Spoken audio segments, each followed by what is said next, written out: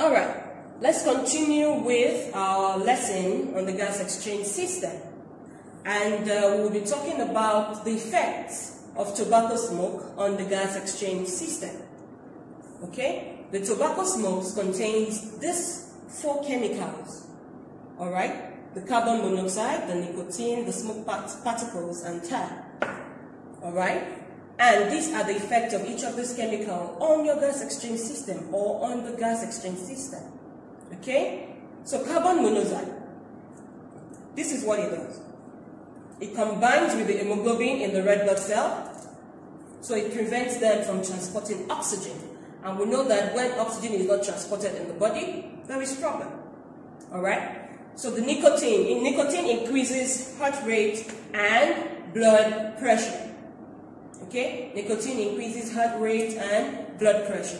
We have the smoke particles.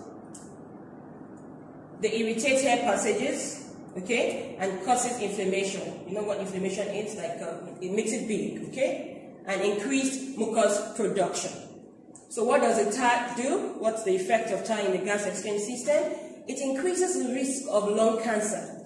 This chemical increases the risk of lung cancer.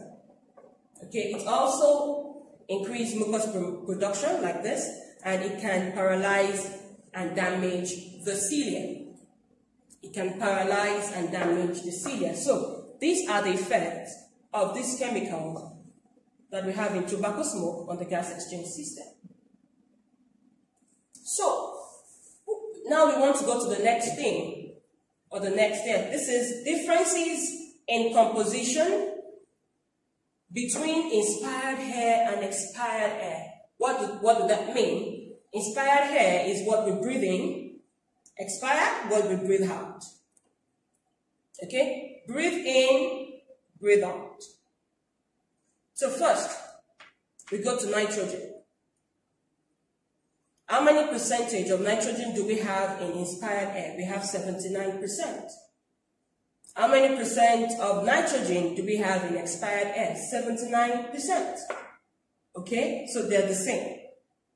Why? Because nitrogen is not used or produced by body processes. We don't need nitrogen for our body processes, basically. Okay, so that's why it's the same. You breathe it in, then it goes out the same. Okay, we go to the next one, oxygen. Breathe in. We breathe in 21% of oxygen. Okay, then we take out how many percent of oxygen? 16% of oxygen. We breathe out. Okay, why?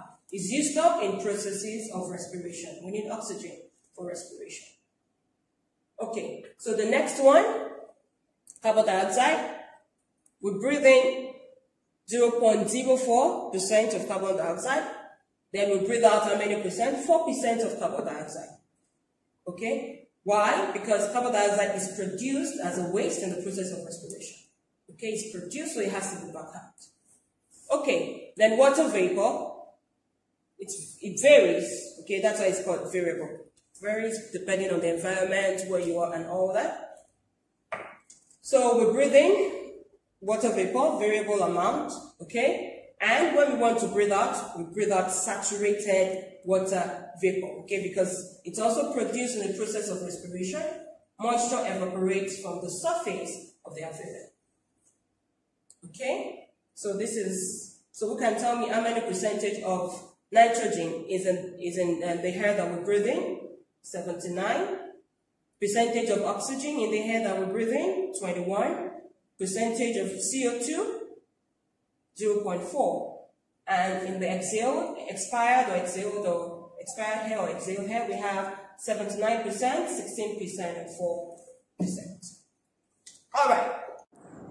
All right. That will be the end of today's class. The next lesson, we'll go to Unit 5, aerobic and anaerobic respiration. But for this lesson, at your convenience, make sure you do homework in your booklet worksheet 4.1 and 4.2. Please send the answers to me on WhatsApp so I'll be sure that you understand this topic. And please stay safe and thank you. Bye-bye.